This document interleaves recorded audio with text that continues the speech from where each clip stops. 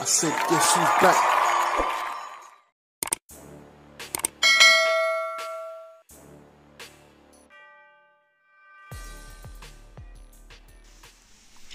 What's up, guys? Welcome to my channel. If it's the first time you clicking on my channel, you're very much welcome. We're going to get right into it at the moment. I'm not going to take too long. We're going to get into UFC 281. I've been definitely waiting for this card. It is a good card. We got Israel Adesanya versus his arch rival, or arch nemesis, you could say, because he beat him before in the kickboxing, when they both used to fight in kickboxing basically, and it's basically 2-0 to Alex Pereira, who is Israel Adesanya's opponent. So they used to fight in kickboxing, which most of you probably know already. Pereira beat the champion Adesanya twice. The first time by decision, the second time by KO. It was a brutal KO actually, and this is kind of what Pereira is basically going by, that he knocked him out brutally in the rematch. And I find that a lot of people are making Pereira the favourite because of this knockout, because of this history. So we're actually going to get into that. That's going to be that's going to be the basis of my prediction, actually looking at their history and looking at the type of fighters they are. So it's happening this Saturday. What I think of this fight, I think it's a very good card. First of all, I think it's great that they've got Pereira in the UFC now. He's a great fighter. He's already beaten, I don't know how many people he's beaten so far, what his winning streak is, but I think he's beaten everyone by knockout so far. He's got a lot of power. He's a huge guy for the weight. I don't know how he gets down to that weight, but he's a huge guy for the weight.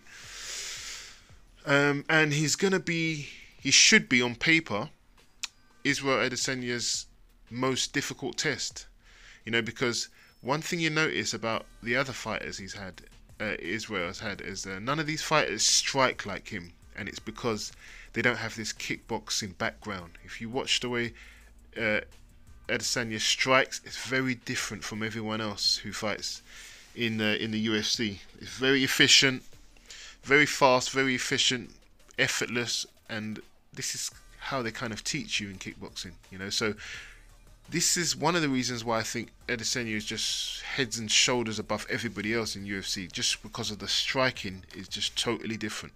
But now he's up against a guy who comes from exactly the same background. They're exactly the same size, I mean the same height at least, the same weight obviously, the same height. And this is interesting because it's going to take away the advantage that Adesanya normally always has over his opponents, which is the height, which is the reach. He doesn't have that against Adesanya, and then the experience, the kickboxing striking, he doesn't have that either. So what does he have? Well, I would say in this fight there's a few things that are misleading to when you're calculating who's going to win, and I'll tell you what they are.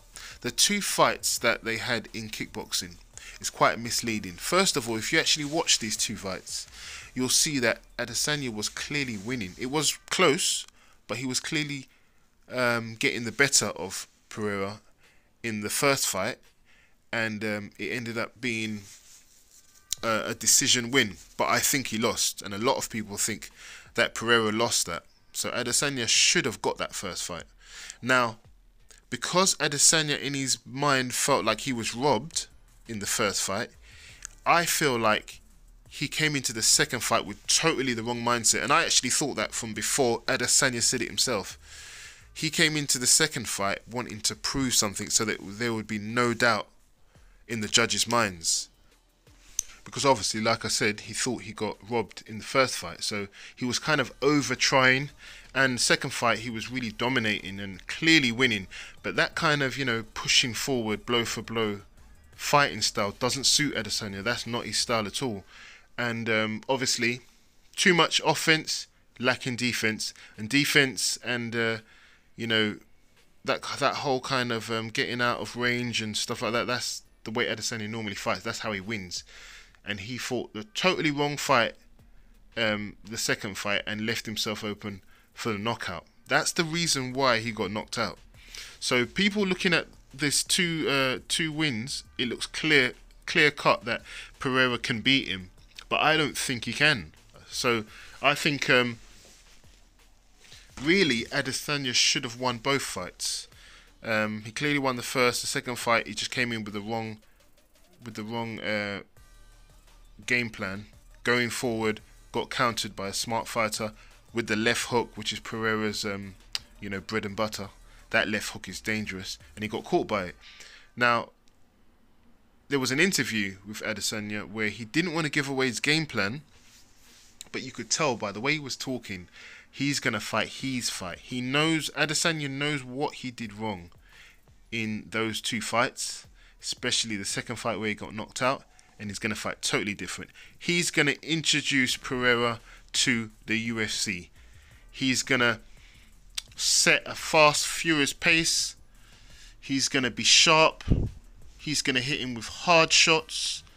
Anytime Pereira tries to corner him, he's going to hit him with brutal leg shots, leg kicks, and so that he can't stand in front of him, so that he can't corner him.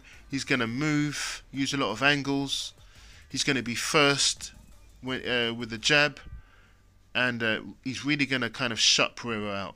This is what his plan is. I could tell. He's going to introduce him to his proper fighting style. And the reason why I say this is because in kickboxing, they kind of have a different kind of culture where two fighters cannot kind of move around the ring like the way they do in UFC. They encourage the fighters to kind of go head to head and blow for blow. And that doesn't really suit Adesanya. This is the reason why Pereira had success. But if you actually watch them fighting, it's clear to see that Adesanya is the quicker opponent. Pereira seems a little bit plodding. He's fast when he actually goes to throw punches, but he's quite a plodding kind of fighter. He needs to kind of corner you. He's a pressure fighter, and Adesanya loves pressure fighters. He's just gonna move around, control the range, completely destroy his legs, strike from distance, and be evasive, and set an amazing pace. And I think he's gonna just outstrike Pereira for most of the fight. Now Pereira at some point is gonna get close, and he's gonna jump in and try and explode. And that's when it can be dangerous, because he only needs that one shot. He only needs a few shots to get on the inside, and that devastating left hook that he's got, and that's all he really needs. So I wouldn't be surprised if Adesanya is just picking him apart throughout the whole fight, and then just get hit with one or two shots and gets knocked out. I honestly would not be surprised if that happened. I could clearly see the fight going like that. I don't think it's going to be a blow for blow fight, not at all, because Adesanya has got no intention of doing that again. That's what got him knocked out. He's going to be maintaining distance and taking whatever's given, basically. He's going to take his legs away. Pereira is not used to the kind of leg strikes, leg kicks that they do in MMA fighting. He's not going to be used to all the evasive moving. People are wondering if he's going to shoot on him, as in initiate wrestling. I don't think Adesanya's got any idea of doing that, but if they're in the clinch, he may do something like that. I think for the most part it is going to be standing, but it's going to be more at range, and it's going to fight quite different from what Pereira's seen in the kickboxing. Now, Pereira himself, has he changed his style? Or he is going to be ready for a different version of Adesanya, a version that moves around the ring, strikes from distance, is very explosive, is very evasive. And to be honest, I can't really see how Pereira is going to be able to negate Adesanya's movement. I think it's a totally different ball game in the cage than it is in the ring, in the kickboxing ring. Like I said before, in the kickboxing ring, both of the fighters come together, and there isn't that much moving around. There isn't that much space to move around, and the fighters are encouraged to kind of go blow for blow. But in the octagon, They're also encouraged to go blow for blow, but it's totally different. You know, you're going to see Adesanya moving. You know, those reflexes. I think it's just going to kill Pereira's chances, to be honest. And it depends on how long Pereira can kind of stay out of range. Like I said, I think he's going to stay out of range, strike from range. He is faster than Pereira with the striking, so I think he'll be first. And because of this, I think it could just get very ugly for Pereira. He could end up just following Adesanya around, waiting for an opportunity. I can see that happening. He's only explosive when, you know, you either stand in front of him or you give him a clear opportunity. I've seen some fighters who are a little bit defensive, and he doesn't really strike unless he has a clear opportunity, you know, and I don't think he's going to really get that with Adesanya. So I could see Adesanya actually getting off to a really big lead. But like we said, the danger is he is very, very powerful. 10 times more powerful than he was when they first met in the kickboxing ring. And he only needs kind of one shot. You know, he is very powerful. If you see how he's put people down, he's got that left hook. He's got a good straight right. He's got that lovely explosive feint, and then he goes into that knee. You know, with that flying knee that he's ended a few fights with. You know, so he's got the power, but can he land the power? I'm not so sure he can set up anything that's going to trouble Adesanya. So personally, I see Adesanya winning this. The only thing is, there is a chance of Pereira just because of his power and because of the history. I think, you know, the way life goes, it would be so, you know, like bad luck if Pereira was to win by knockout, because it is likely that if he is going to win, it's going to be knockout. Maybe he catches Adesanya, and it's very difficult to come back from 3 losses by the same person. That's all I'm saying. So the pressure could get to Adesanya in the fact that, you know, he has to win to look credible, because it would have been beaten 3 times, and there's no way back from 3 losses. So basically, when you know, when there's a lot on the line, when you've been beaten twice and you have to win, there's a lot of pressure. There's not much pressure on Pereira. If he lost, he could say, oh, well, you know, I've beaten him twice and now he's got 1 back. He could say, it's my first time in the UFC. I haven't been in the UFC long enough to acclimatise to the game, but I'll be back. And he wouldn't have lost any credibility, because everyone knows it's his first time in UFC. He's already got 2 wins, impressive wins over Adesanya. But Adesanya has lost twice already. So 3rd time, Adesanya's kind of done. You know, not saying his career is done, but he's going to have to climb his way back up to get any kind of recognition and respect. You know, to get respect after being beaten 3 times, that would be really difficult. So there is more pressure on Adesanya, but I think Adesanya is the kind of person who is better when he's under pressure. He's been under pressure before. He's fought great fighters before. You know, and he's had some great wins. He's learnt more than Pereira has had the chance to adapt, if you see what I mean. So I think, stick my neck out here, but I think Adesanya wins by just outpointing him all the way through the fight, and he just gets a majority decision. That's what the smart money would be on. But something in the back of my mind says Pereira is just going to land that devastating punch. And it's going to be back to the drawing board for Adesanya, you know. He's really got to look out for that dynamite power that Pereira has. That's how I kind of feel about this issue. I don't think Adesanya is going to finish Pereira. I think Pereira's a big, extremely large, strong guy. He doesn't look like someone who's easy to finish. So I think it's more going to be a points decision. Also, the reason why I think that is because Adesanya wants to kind of strike and not be hit. He's not going to go blow for blow in this fight. So I wouldn't expect him to really be kind of putting that much combinations together, which is what he would need to kind of knock Pereira out, I think. So I think we see a decision win for Adesanya. Another great fight on the card, Michael Chandler against Poirier. That's going to be, you know, barn burner, as they say. Another great fight. We know Michael Chandler, very explosive, comes forward a little bit too much, I think, personally, but I love his fighting style. always gives the fans, 100% fan favorite. And then obviously we know that Dustin Poirier, man, he's been fighting for so long at a high level. Never been like an undisputed champion. He's always kind of fallen at the last hurdle, but I mean, world class fighter. So this is going to be a tricky one, man. First thing I would say about these two fighters, I like these fighters. Two of my favorite fighters.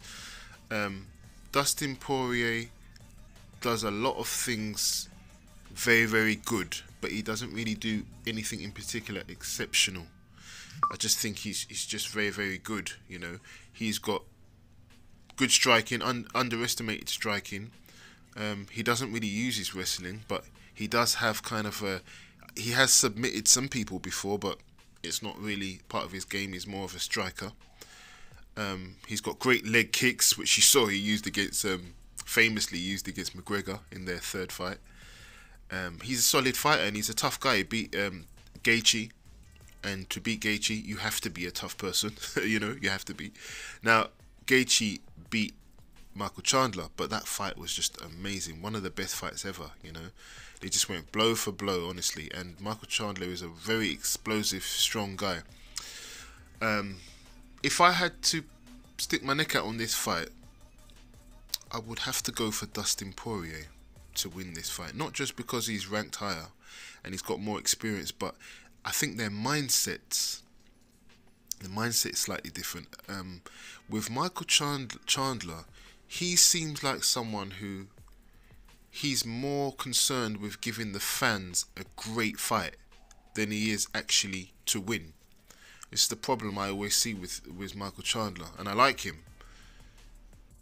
But he just always seems like the kind of guy who's more concerned about what the fans think of him and what people think of him as a brave kind of come forward guy. He always wants to just come forward and kind of forget his defense, and he's got a lot of tools that he could use, but he seems not to use them. He seems to just try to be explosive, and a lot of the times he loses because of that reason. He kind of lost against the champion at the time before Makhachev beat Oliveira.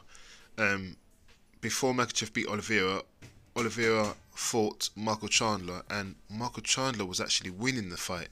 But then he kind of either loses concentration, or he loses focus, or he wants to brawl too much. He ended up getting stopped. He fought Gaethje. He was really putting it on Gaethje. Instead of kind of like being smart with his defense or saving his energy or something, he kind of, just ate shots, and he was walking forward as if he can't be hurt, and then he got stunned and stuff like that, and he lost. Gaethje was actually more concerned about winning, and Chandler was more concerned about looking like a warrior, and he tends to do this in fights. I'm not sure why he does this. Fans love it, but I think the fans loving that is making him do that more, and I don't think it's ever good to get hit the way he does. I mean, if you ask me, if you've got skills, you should use them. There's no reason to be walking forward, taking shots, and Chandler does that a lot. And I think he's going to try and do the same against Poirier, and Poirier has got more class than that. So I think Poirier gets it done in the end. The only reason why I'm not 100% sure is that it's only 3 rounds. And that favours Chandler, because Chandler's very explosive in the first few rounds. You have to go through a real storm with him, and then he kind of gasses later on. So a 5-round fight would suit Dustin Poirier instead of a 3-round fight. So that's the only thing making me not sure. I could see Chandler winning, definitely, but I think I'm going to have to favour Poirier on this one to get this one, maybe by decision. Yeah, decision win. I'm going to stick my neck out and say Poirier. And last on this fight card is Dan Hooker versus Claudio. This is going to be a tough fight because, Dan Hooker, he's slipped quite a lot down the rankings. He's looked quite vulnerable, very vulnerable in his last couple of fights. And Claudio has been looking very good, very dominant, especially with his kind of jiu-jitsu ground kind of game. And he's been looking quite good at what he does, and Hooker has not been looking so good. But unfortunately, I think, unfortunately for Claudio, who's kind of coming up, I feel like Hooker has kind of gone back to what he should have been focusing on before his losses. And those very devastating losses that he recently had, I think has really lit a fire, if you see what I mean. He's been training with Adesanya. He looks in the greatest shape I've ever seen him in. He looks physically bigger. He's definitely physically stronger from his frame. And I think he's just going to be a bit too much for Claudia. So this is going to be a nice win. You know, coming back a nice win. I think it will probably be a decision. But yeah, I think it's going to be a good win. He needs kind of a confidence boost. You know, even though he's a confident person, those losses have taken a toll. And he seems like he's in the right place. He's done everything possible to make sure that he's like better than before, you know, and I've seen that in his shape and his sparring and stuff like that. He's really trained. If he can't win this fight, I think he's done. I don't think he can win any fight because he looks in the best shape I've seen him in. So I think he should get it done against Claudia. And last but not least, as they say, we have Carla Esparza versus Zhang Wei. Zhang Wei has really become a crowd favourite in the last few years. She's so polite, she's so nice, even when she lost and she kind of, you know, was kind of denying it. But since then, she's definitely become a crowd favourite, I think. Great fighting style, very powerful, very explosive, good hands. She's had some really impressive wins. Obviously, she had a devastating loss, but outside of that loss that she had, I think she's just looked amazing, you know. And definitely Esparza, she has earned this position. She's really worked hard and she's got a good ground game, very good ground game. I think, I'm going to make this quick, I think she's going to be a little bit too slow. I think she might be a little bit too slow for Zhang Wei. Zhang Wei very fast, very quick, explosive, and I think that's what's going to be the difference in this fight. If Esparza can't kind of get hold of Zhang Wei and get her to the ground, I think she easily gets picked off on the feet. The longer it stays on the feet, I think she gets picked off by Zhang Wei. So, I mean, I think Zhang Wei gets this done, basically, on the feet. Although Esparza is really tough, I could see it being like a decision win, but I'm going to stick my neck out and say Zhang Wei gets the knockout. Once again, guys, if you enjoyed my content, please like, share and subscribe to my channel. I'm going to have a lot more videos coming out in the near future.